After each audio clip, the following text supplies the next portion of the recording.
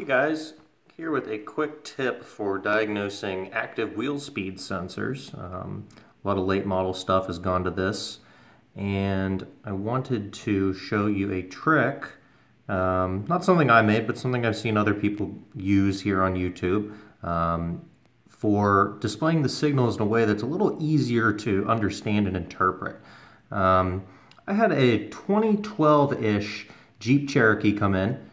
Customer concern was a ABS light and a traction control light. Basically anything that had to do with wheel speed was illuminated on the dash. And there were two codes.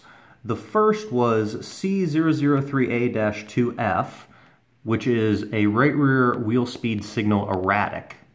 And then C0039-02, signal failure from the right rear wheel tone ring.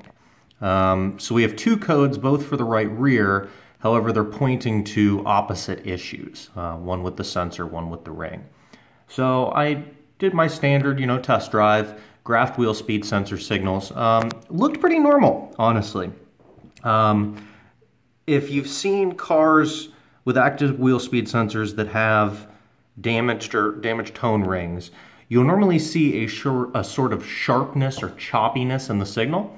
And as opposed to smooth transitions as you're losing data. You're losing resolution because of the damage to the tone wheel. So what I decided to do was hook up the Pico and confirm what all was damaged, if it was going to be a tone ring or a sensor issue. And this is what I found. Our left rear wheel is going to be the blue channel, channel A, and the right rear is going to be red. That's our problem child. So if we zoom in here, this is already pretty heavily filtered at 600 hertz. We have this sort of just background signal noise. This was key on, engine off, and it looks like it's 0 to 20 millivolts. Just take that back. Now, each one of these wheels, I went ahead and I spun once, approximately 1 revolution. I went a little faster on this one, hoping to catch a little more data. But this blue channel should represent a good pattern here.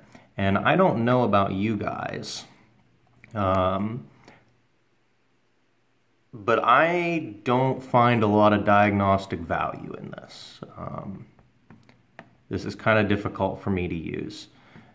If we go back to the area where it was off, we have these humps at 21 millivolts. If we go to where it was being spun, we still have the humps at 21 millivolts. However, what I would imagine our actual trigger events are going to be these spikes here. Well, those will represent tone wheel output.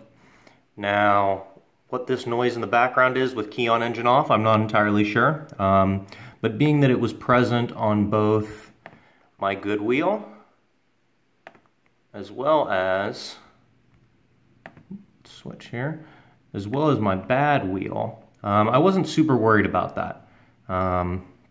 So I went ahead and I took these two captures, and I was really struggling with how am I going to make heads or tails of this and find where my fault really is? So what I decided to do was use a math channel.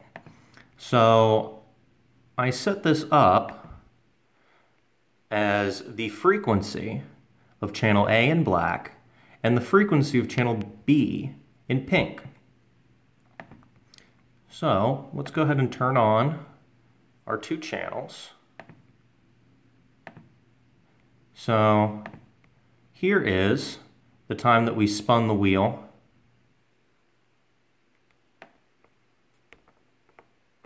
On our good wheel. Okay. Obviously, I would say this black trace is much easier to identify performance on than sort of this. So now I'll go to the next screen where we spun our problem child wheel. And we are greeted with this.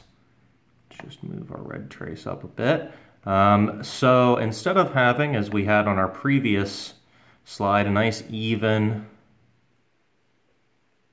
spin and then slow down,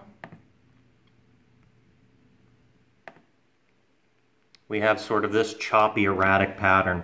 And this sort of matches my experience of the choppy or the irregular graphed data. Now, when I was driving the vehicle, you know, as much as 30, 35 mile an hour, there were no dropouts. I was using a Snap-on Solus Ultra, Solus Legend, and I think the refresh rate is a bit faster on ABS using my Autel 906. The Autel would not have found this. This is in 1 revolution worth of data. This is not the sort of signal that you're going to find on scan tool data. I went ahead, I was somewhat unfamiliar with the codes, just looking for descriptions of when they set so I could duplicate the customer's issue. And really the code set criteria basically had you look for opens and shorts, which obviously we didn't have, being, you know, both wheel speed sensors are outputting, as we can see by our math channels. And then to go ahead and drive the vehicle and look for a signal dropout to 0 on the scan tool.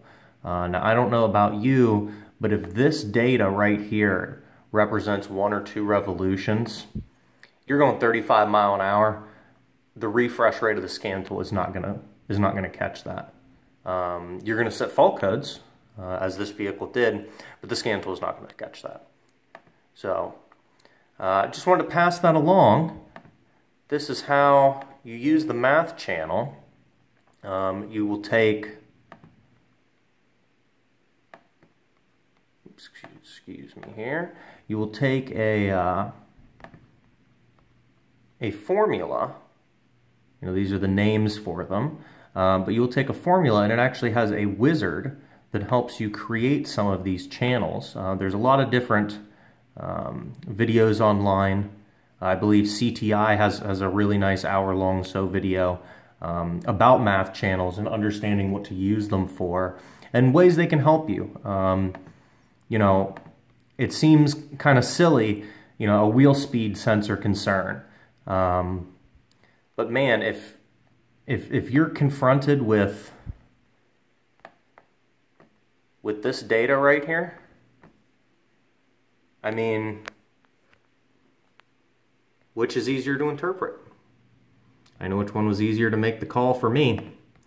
As soon as I saw this pink trace, it was about as cut and dry as you can imagine. I mean, here we have a little drop. You know, would you have seen that? Zoomed in 26 times. You know, would you think, hey, maybe that's just noise, maybe that's some aliasing since we're on 2 seconds per division? I don't know. We got another one here. Like I said, I can tell you this pink trace is certainly easier to look at for me. So I hope you guys get a chance to try that. Happy fixing.